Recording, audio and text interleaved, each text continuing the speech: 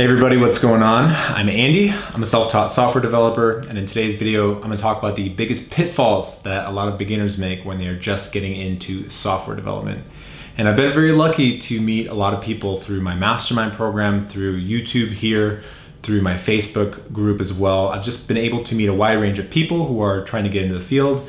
And when you meet that many people, you start to recognize patterns, and you start to see that some people are doing the same things over and over again that are leading them to get a lot of frustration and holding them back from getting into the career. And other people are doing the right things that are moving them forward. So today's video, I thought I'd just cover some of the things that I've seen quite a bit of. So by far, the number one problem that I see for a lot of people who are just getting into this field is the concept of focusing on lag indicators over lead indicators. Now, this concept comes from a book called Deep Work by Cal Newport, which is a fantastic book. If you're looking to become a software developer, or if you're in an information worker field, it's a great book for just increasing your productivity.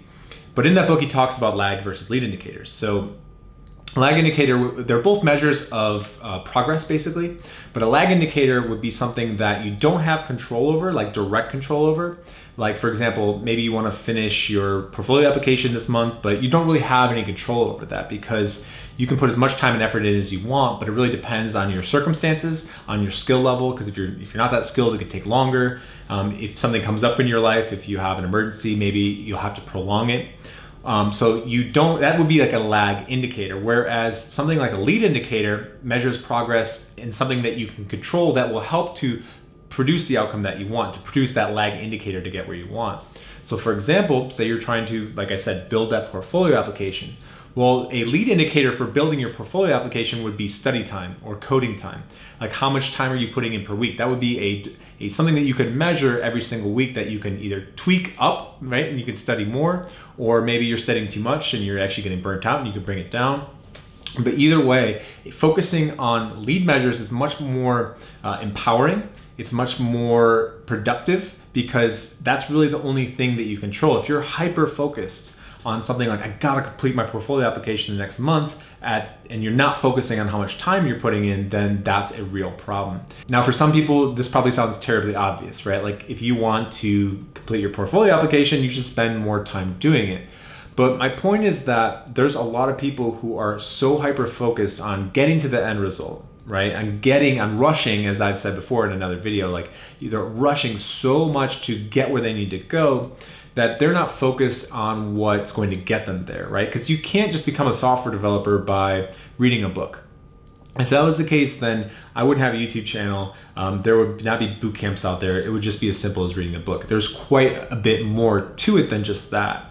So at the end of the day, all you can really focus on and control is how much time you're immersing yourself in code. So people who I see get really frustrated fast are people who are focused on results. I gotta finish this application. I gotta get through this. Whereas people who understand that, like, look, I'm just gonna set a certain amount of time to study each week. I'll try to be critical when I plan and prioritize what I'm gonna study, but they're more focused on, sinking their teeth into problems, getting better at their craft, than this somewhat arbitrary goal of I've got to finish this application in a certain period of time. So there's many different ways of saying this. Some people say focus on the process over results.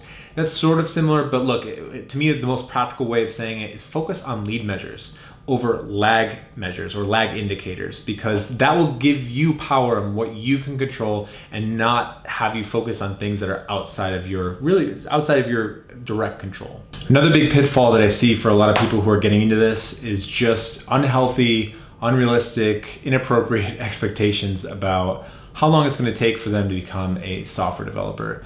Now, there's probably a lot of people to blame for this, YouTubers, maybe like myself, even though I try my best to never ever over-exaggerate or give misleading claims about how long it's going to take. I really try to do my best to give my best expectations of it. But at the end of the day, there's a lot of people out there thinking that they just, take a course, or if they study a little bit, that they're going to become a software developer. So that leads to a lot of frustration. A lot of people will get into this and they start running into roadblocks early on, and they're like, this isn't easy. Like, what's going on? I need to find the right tutorial. I need to find the right book. And they start, being frantic, and they're jumping all over the place. They get demoralized. They end up quitting. Then they start a month later, and then it's just like all over the place. It's very frenetic. And you see that a lot. I see a lot of people who are, end up dropping out, but then they get back into it, and they drop out and they get back into it because they just never had a proper expectation from the beginning about how long this was actually going to take. When I started, I was just lucky. I don't know why I thought this, but I put myself at the bottom of the barrel. I said, like, look, I'm starting out brand new, beginner. My expectations are very low. I knew that, like, the one thing that I had that probably helped me along was that I knew that most people are, in my mind, I believe that most people are cut out from the same cloth, that software developers who are in the field aren't some special wizards. They aren't like brainiacs. They don't have IQs of like 150 plus, that they're all just like these brilliant people, and that I couldn't somehow do that. I figured they just had a process that they followed step by step to get where they were gonna go, and that anyone could basically follow what they were doing. And so that's basically what I trusted. And so for me, it wasn't about doing it in a year.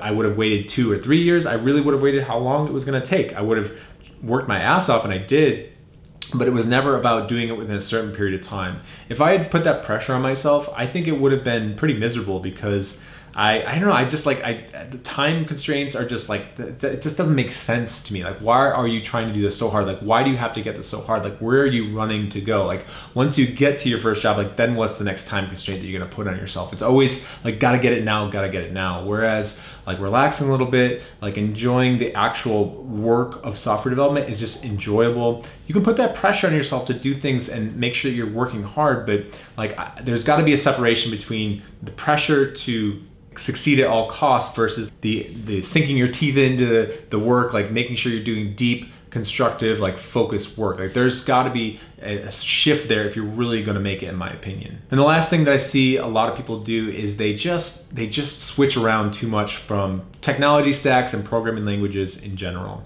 So a really typical scenario that I'll see is when I'm asking somebody about their track record in getting into software development, they'll say something like, I started studying Python at first for about a month, and then I moved over to JavaScript, and after about a month of that, I went to C++, and after that, I went to C#, and it was just like this cycle where every month it was a new programming language that they were going to learn.